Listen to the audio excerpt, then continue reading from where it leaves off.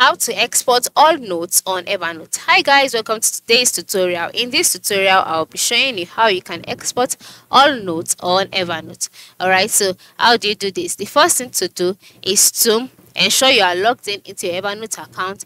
You can log in using your Google account or by inputting your username and or email address in the box displayed. Whichever one, just ensure you log in. Once you're logged in, you'll be brought to your own page automatically. So once you're on your own page, the next thing to do is to navigate to where your notes are. Alright. And yeah, and click on the notes.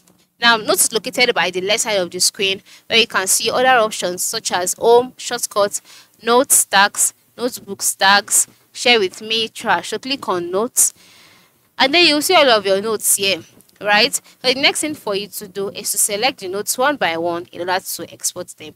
Now, for you to export all notes at once is not available on the free version. You have to upgrade to the paid version for you to be able to export all your notes at once. And then once you've selected the note you want to export, go to the top part of the screen where you can see the more action button next to the share button. And then in the box displayed, you'll see the option print. Click on it. And then once you've clicked on it, you'll be taken to the print page where you'll see the preview and all. And then you can decide to save, to select a file format for this notes. Preferably, you could just use save as PDF. And then you can carry out more settings if you want to, and then click on save.